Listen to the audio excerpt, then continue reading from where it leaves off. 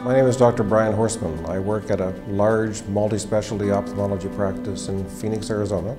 So I was one of the early adopters using the 810 nanometer red laser. Obviously one can use both, and there are some doctors strongly prefer the 810 nanometers. My reasons are as follows. The red laser penetrates more deeply. It affects the choroid, which we don't particularly want in most of our applications. I was trained initially to titrate the power, so you start with a barely visible burn with the 810 nanometer, and then go down to a 10% or 15% duty cycle, which gives you the MicroPulse. That's certainly possible, but if in those that are heavily pigmented, in my area, well over a third of our patients are Hispanic background with a lot of pigments, so that's a difficult laser to use, and I much prefer the 577. It's targeted toward the RPE, it's not targeted toward blood vessels, it's minimally picked up by red cells. I was doing upwards of 50 injections a day. The patient that's sent to me rarely has no pathology. That's simply not part of the deal. So when I see a patient with diabetes, they usually need treatment of some sort for macular edema. Just as an aside, I have not found that pharmacotherapy with any of the three intravitreal agents is terribly effective for macular edema. Does it reduce the swelling? Yes, it does. By a certain amount that may be significant statistically, but it does not dry the macula in most cases.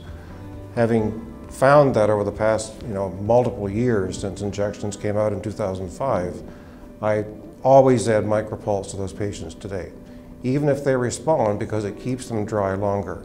So one injection of whatever, Avastin, aflibercept, whatever I choose, and then on to MicroPulse. I was doing 50 plus injections a day. I now do 5 or 6 a day. The majority of patients I see back in follow-up at 4 months after the laser, that's the first visit, and after that is every 6 months, do not require any more injections. They are totally dry. I treat the majority of vascular diseases that we see, which includes wet macular degeneration, obviously, vein occlusions, diabetics. There are occasionally more rare conditions like angiomas, things of that nature. At the very least, I'm not causing any tissue damage. And that to me is a major aspect of MicroPulse. There is no visible damage, the fluorescein shows no damage, ERG, VEP, whatever test you choose, including microperimetry, shows normal function of the retinal tissue after MicroPulse, and that's incredibly important. I almost always start off with one injection. Then I add MicroPulse in as pretty much 100% of the time, with few exceptions. Occasionally a vein occlusion that's not ischemic, an early one will respond well, I'll stop there. But the vast majority of diabetics, by angiography, have at the very least moderate, if not severe, ischemia. What that means is the few vessels that are left, if they're still leaking, are badly damaged, and you need to find a way to control that.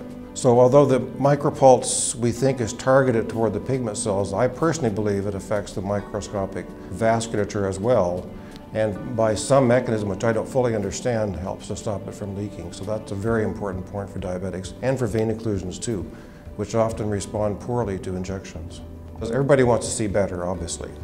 If you're in your 50s to 80s and you're seeing 20/70, that means you can't drive. What I try to tell them is I cannot make you see better in most cases, but I can help you see longer. So if you're 65 and retired or about to retire, at 75, I expect you to be seeing about the same as you are now. Things like diabetes, the ischemic macula simply cannot function at the level it once did. It's simply physically impossible. But if they're still seeing the same 20/70 or 20/60 in 10 years' time, I consider that a major victory. Otherwise, the decline in vision is inevitable and permanent. But if MicroPulse can stop that, and it seems to on a short-term basis, then I think that's a very important point for them. By and large, physicians are very resistant to change. That's not always bad. There are a lot of therapies out there that don't work that well, that may have dangerous side effects. However, MicroPulse does not fall into that category. So with my experience over the past 15, 16 years, I can assure them that at the very least, you're not going to hurt anybody. I think time and education, perhaps following doctors around like myself that do the treatment, might be useful for those that are skeptical. But there will always be some people you simply cannot convince. It's just that simple. At the very least, with the lack of adoption of MicroPulse at this point across the board, I don't know how many doctors do it or don't do it, but I'm guessing that it's way less than 20% that actually use MicroPulse in their daily clinical practice, at least in North America. The target audience in North America is probably the problem child at this point. We may want to modify, if we can, to help them adopt a really helpful therapy. It's not a question of income or money or success or lack of success. It's a question of Can you help a patient that has no other options? And the answer is you can. That's really exciting and really important.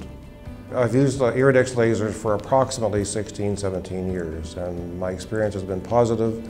I think the tech support is good. They give a replacement laser when the laser does go down, which all lasers break, all things break in time. We have lasers that are close to 20 years old from iridex, and they're still functioning, still ongoing. I think the product is good and it's well supported, so I appreciate that greatly. I would describe MicroPulse technology as a great technology.